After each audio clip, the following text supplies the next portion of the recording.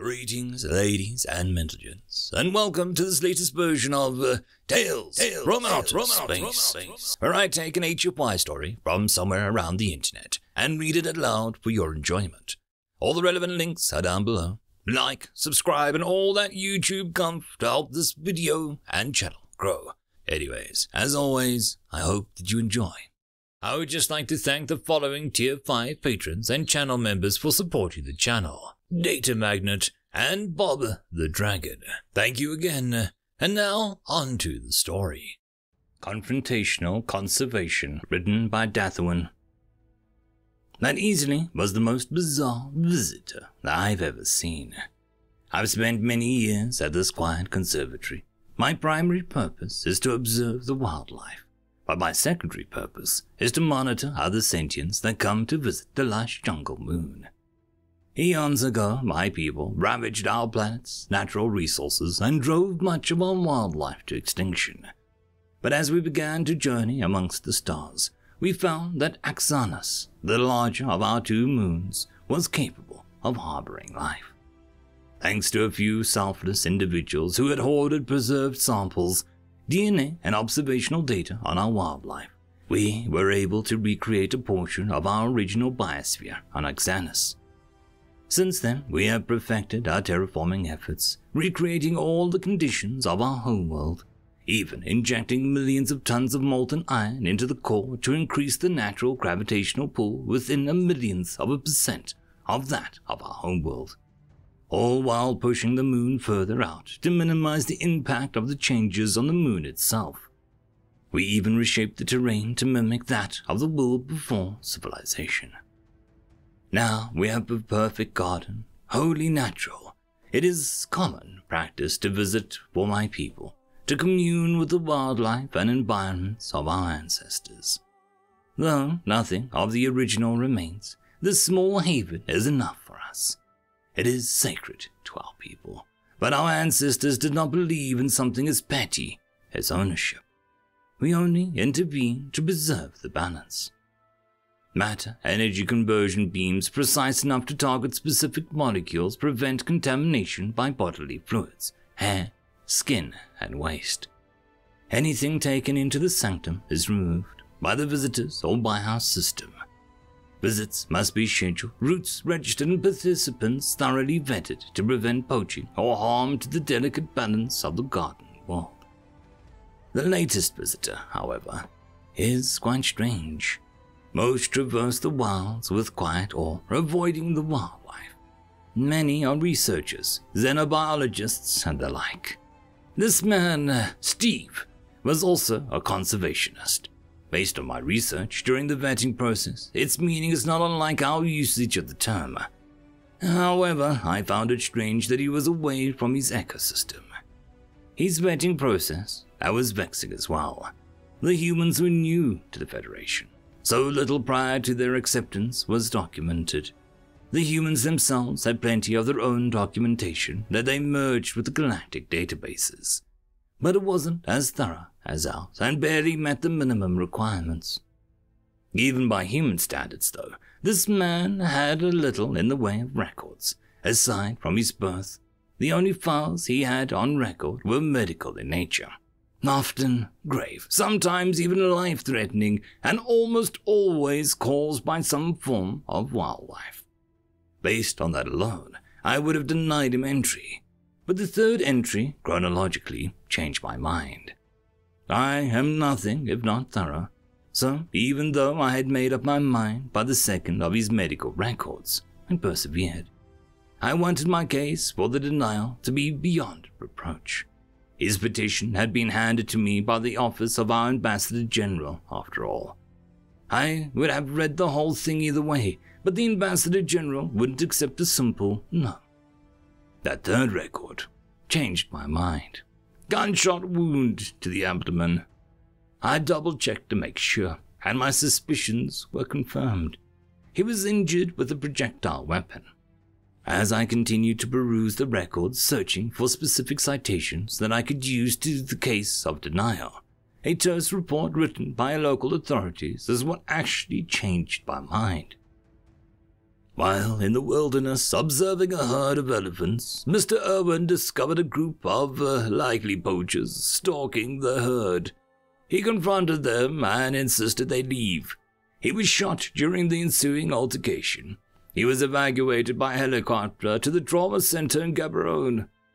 I was confused. If he was a legitimate conservationist, then why the dozens of injuries from wildlife? I was answered quickly. As I remotely observed Steve, he didn't seem all that odd at first, aside from his habit of speaking to the camera drone he brought with him as if he were addressing a friend or audience.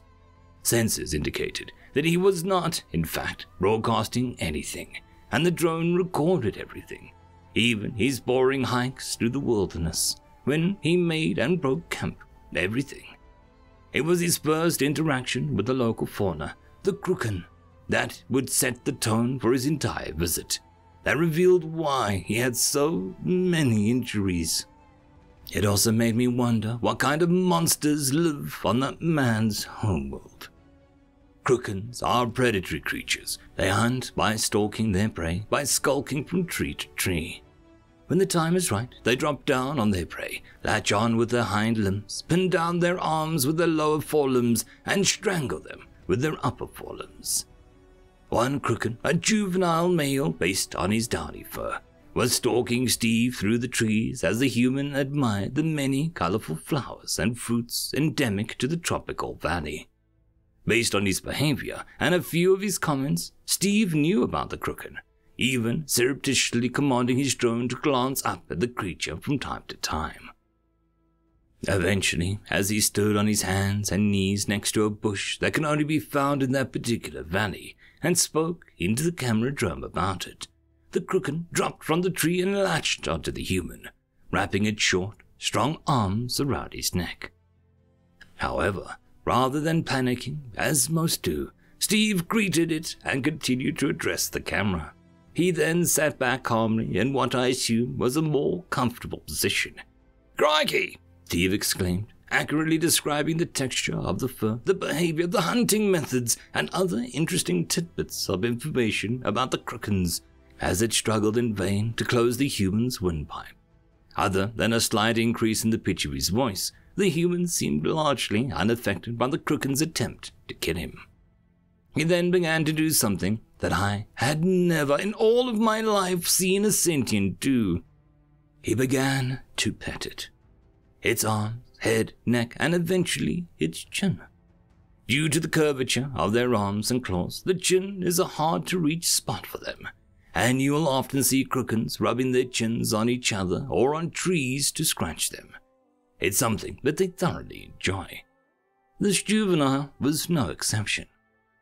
As its grip around Steve's neck, torso, and arms began to slacken, Steve gently but firmly lifted the beast over his head, turned it around, and then lowered it into his lap.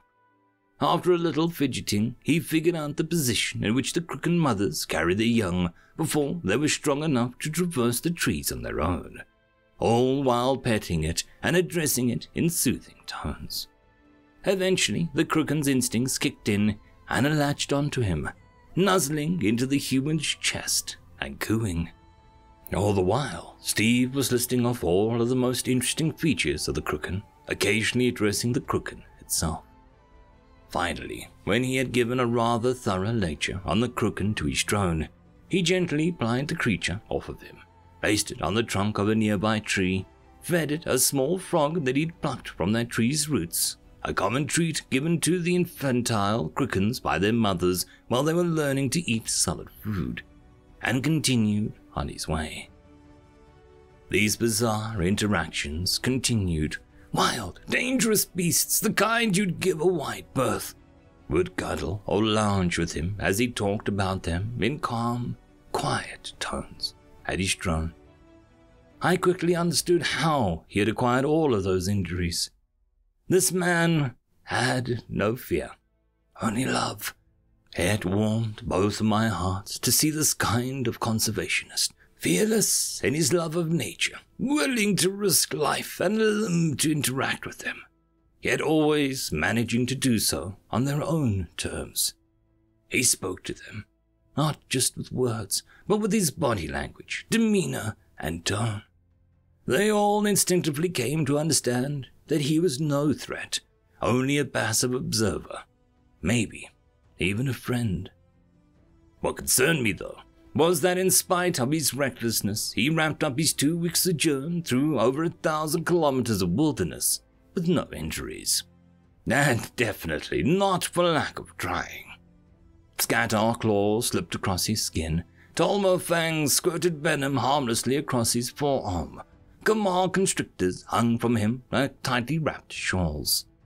Even the peerless Zorg beast, which would trample and gore anything that displayed even the slightest hint of fear or threat in their presence, grazed peacefully around him.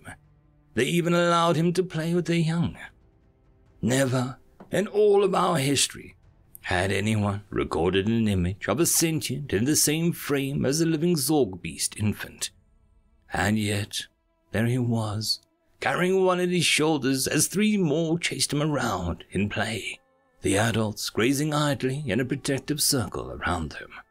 I could hardly tell the difference between his laughter and their praise of joy. When he left the herd the following day, he managed to mimic the sign of respect juniors show their seniors by getting down on his knees and elbows with his hands tucked under his chest, while tapping his chin to the ground.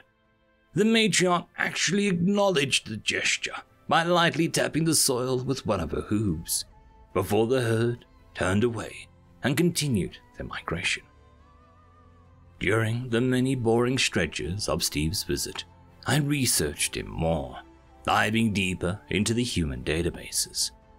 I eventually stumbled across records of his ancestors in human entertainment media. He was named after a distant patrilineal ancestor, 8 generations back, and came from a line of famed conservationists who sought to bring attention to the wonders of nature. As he left, we began the cleansing protocols, only to discover that aside from some hair, oils, and dead skin, he had left nothing behind, not even excrement or microbes. I revisited his list of equipment and found that he brought equipment specifically for that purpose. He carried all of his waste off the planet with him. He even sterilized his skin and internal organs beforehand, knowing that he'd require rather extreme medical attention upon his return. While he was recovering, I received his request to visit Axenus again. This time, his route was through the remaining regions that he hadn't visited on his first journey. I approved it immediately, under the condition that he visit my conservatory first. End of story. And that, my friends, concludes this video. I hope that you enjoyed, and if you do, please consider supporting the author, even by popping over and leaving a thumbs up or a nice comment, just to show your appreciation for the story. However, if you wish to support this channel, there are links down below which will help immensely. I will see you all in the next one, and until then, I hope that you have a fantastic day. Cheers.